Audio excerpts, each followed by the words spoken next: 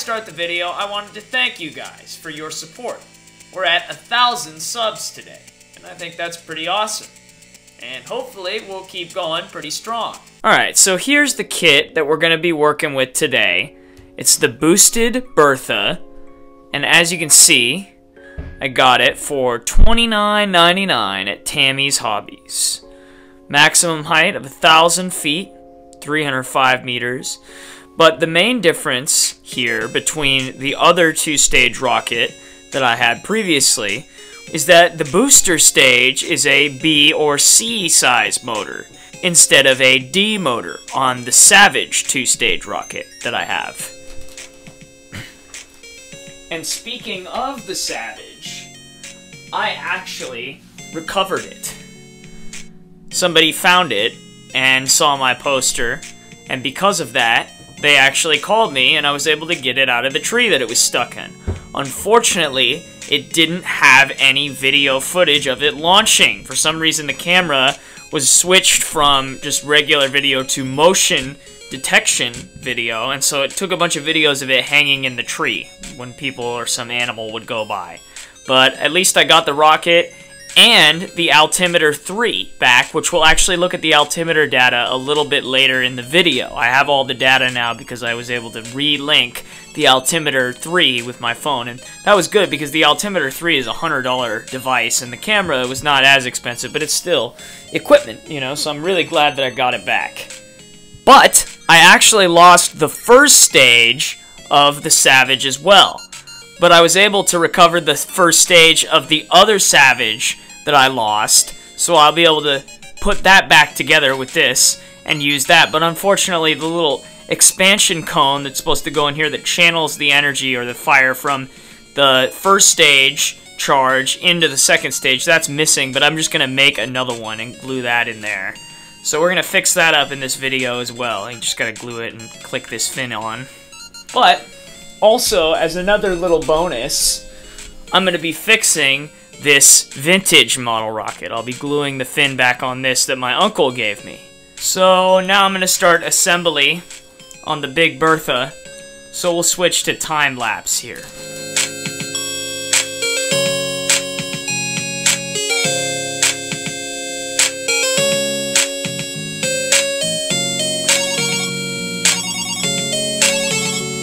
Something that may be confusing at first when building model rockets is this yellow piece here. It looks like it's a piece that's supposed to go in the model rocket engine housing piece, and in the instructions, let me tell you, these instructions are terrible at telling you how to build these rockets. I mean, it's a pretty simple thing, but just the way that they show you how to put the things in there, like they don't draw it very well, or it's just kind of impossible to draw well. But if you look really hard, you'll find that this is called the spacer tool. So depending on the rocket you're building, you'll mark it at a different length. So this one has a 1/4 inch in of a mark, and that means that we stick this in to the model rocket housing until there's a 1/4 inch left, like so. And as you can see, I've already marked the outside of the housing.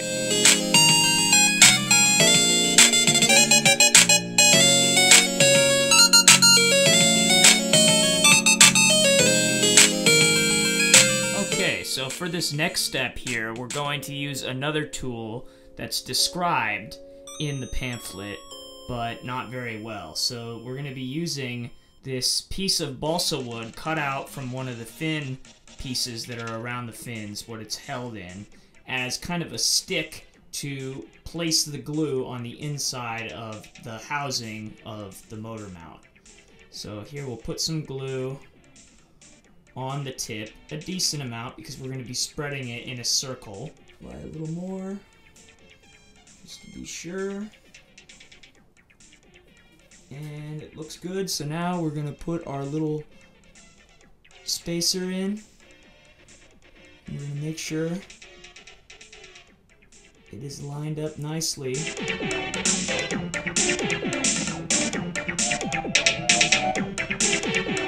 And actually, while this guy is drying over here, we're going to do the same thing for the upper stage, just so that we can start letting that one dry too. So the next step here is going to involve sanding, so I got some sandpaper. But first we're actually going to be cutting out these little cardboard holders for the motor mount. These will hold the motor mount in the main body of the rocket. And this is actually the one for the booster stage, because we have the booster stage drying for longer. And lastly, you can actually just poke these out like this.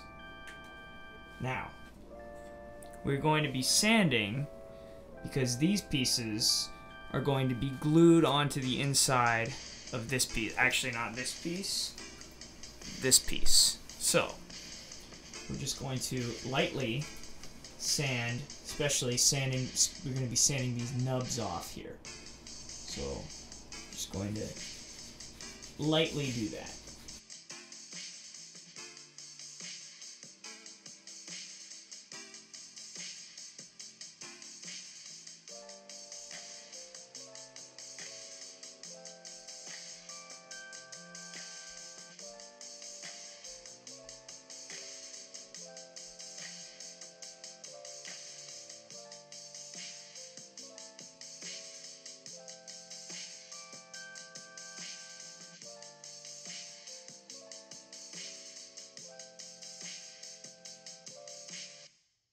Okay, so now that we've let this set and dry, we're going to now glue and apply it to the outer part of the bottom stage here. And that'll be a sufficient amount of glue for that side. And so we'll quickly apply some to the inside here. This whole job requires a decent amount of gluing because you have this whole rocket body. And now, just to make sure that that part down there is glued in well, I'm going to apply a bit more to the tip here, and we'll let it drip down like this, and we'll just apply it to the sides here, and we'll smear it around just so that we have an extra coating of strength. We'll do the same thing on the bottom too, actually.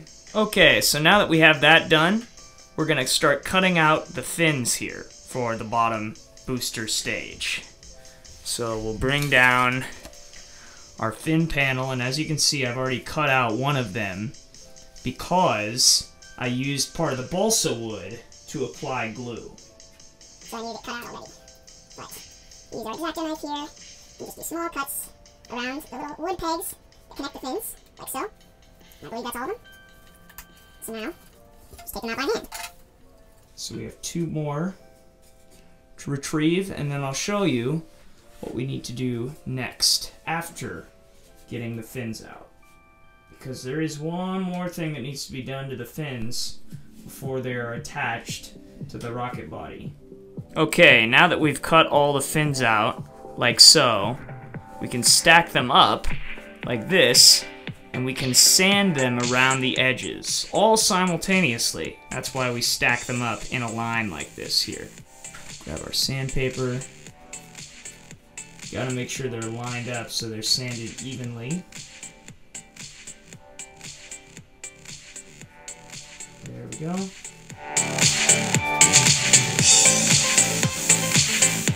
My camera actually died, but while I was charging it, I actually installed the engine and the fins on the bottom stage, and then I also installed the engine mount onto the top stage and main body. So now we'll switch back over to time-lapse, and we're going to cut out, sand, and install the main body fins.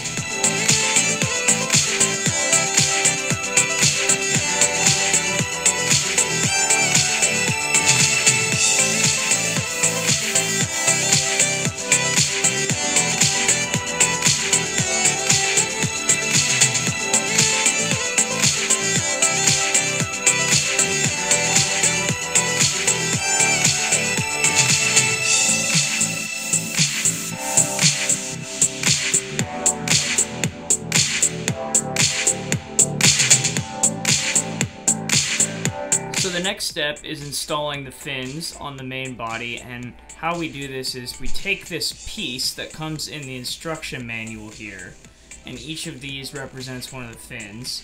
You wrap it around the main rocket body, like so. You line these lines up here, and now we can take our pencil and mark off where each fin is.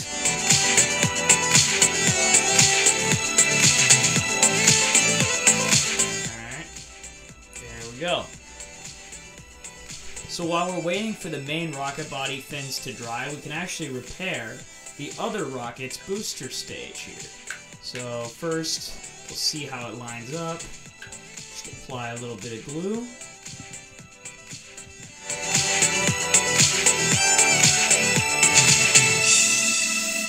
And we'll snap her in.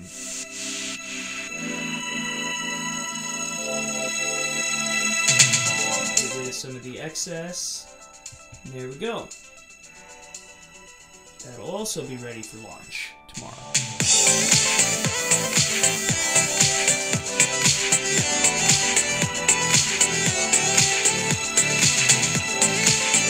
So to finish the fins of the main stage, I actually had to put it in a vise. So I wasn't taking video of it at that time. But now I actually have it painted, and so I'm going to let it set and dry, and then I'm going to actually put some red paint on it later so I can see it better in the sky. But I tried to use red paint for the whole thing, but the paint can was broken, so I had to use this gray paint here, which I think still looks really good. I think it honestly probably looks better, but it'll just be harder to see in the sky. Alright, here it is. I call it the Mercury 1. Because I think that's a better name than the Big Bertha. But as you can see, we got Jacob Lipke Studios going up the side there too. We got JLS going up the side of the nose cone. We've got it going across the side, and there's a hatch there with some windows. And then got my phone number down there, so that if somebody just recovers it, they can call the number that's right there.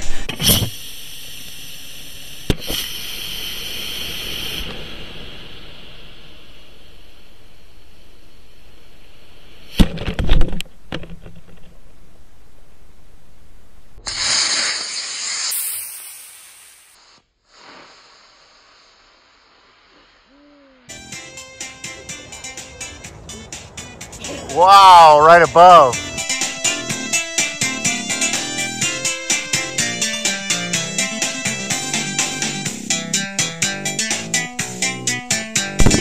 Well, that was quite a successful launch. The Mercury 1 here of Jacob Lipke Studios flew very straight. I applied the fins very well. It also had a very nice recovery, except for the fact that it drifted too far.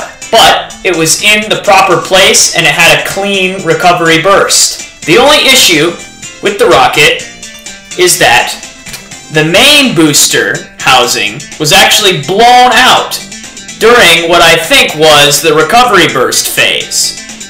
Unfortunate, but I can get a build-your-own motor kit and repair it. And I definitely will, because Mercury 1 is a very important test rocket for the final experiment. Now I'll also quickly show you guys the few other repairs that I did during this time. Now the first one is on this Nova payloader. I actually glued this fin back on. But this is a very cool rocket. As you can see, it has a payload bay, a clear payload bay. And I don't know how you're supposed to get into it. It looks like my uncle, who I got these vintage rockets from, actually glued both ends in. So I'll just have to detach one end and then glue the nose cone back on. I also did work on this Estes Kart. And this is actually an Estes rocket too, but it's called a Nova. But this is a Kart rocket by Estes. And I just glued this fin back into place. Now, the last repair I did was not on a vintage rocket like the last two, but this was on the booster stage of my Estes Savage. Now, I told you guys I needed something to channel the exhaust from the first stage back into the second stage. And so I built this out of a cut off part of a D motor, and then I cut off part of the spacer that I showed you guys earlier, the yellow spacer, just enough of that so that it would fit just around the top of the second stage. So, fits perfectly. And now we have a restored Estes Savage, the highest flying rocket. Next, we'll go over some of the altimeter data. Now, something that's interesting to me is that this was said to fly up to 1,000 feet. It only got to 495. I don't know what the explanation for that would be, but it says up to, so it's supposed to fly anywhere in between X and 1,000 feet, right? But when I got the information back for the Estes Savage, it was tested to have flown up to 1,087 feet. So that's actually what it is supposed to fly to. But keep in mind that the Estes Savage uses a D for its first stage booster. However, the Estes Boosted Bertha uses a C size motor for its booster stage. So real quick here, I wanted to show what I call my maneuverable landing or vehicle escape model rocket. So how this works is there's 4 small quarter to half A motors that are along the side of around the middle of the rocket, right? And you have a channel here that will channel the exhaust recovery gases up through the body, but you won't have them going through this part here, which is where you'll have your motors. You'll also have a battery for ignition and to power an RC microcontroller. So the microcontroller will send power to any of these 4 motors here. So, in demonstration, let's say your model rocket is floating towards a house and it's about to land on the roof, right? You have your controller here, which has 4 buttons. There's also a big red line painted underneath one of the thrusters of the model rocket, so you can see how the rocket is oriented in the air from the ground, okay? So you press these buttons, and each of these buttons will activate one of these motors, okay? So let's say it's floating towards the house. Press the button on the opposite side of the motor that you're trying to fire, because that will push the rocket towards the direction that you're pushing the button. So let's say it's floating over the house this way. You push the left button, the right motor will fire and push the rocket a little bit that way, away from the house. And I actually devised another recovery system in case the rocket is floating over houses. If it is floating over a house or towards a tree or something where you don't want it to land, you could press a button and that would activate a microcontroller, which will first release the main parachute, which has already been deployed, right, because it's drifting. So it releases the main parachute. This causes the rocket to start falling really fast. So it stops drifting and it starts falling instead, coming down towards the ground faster.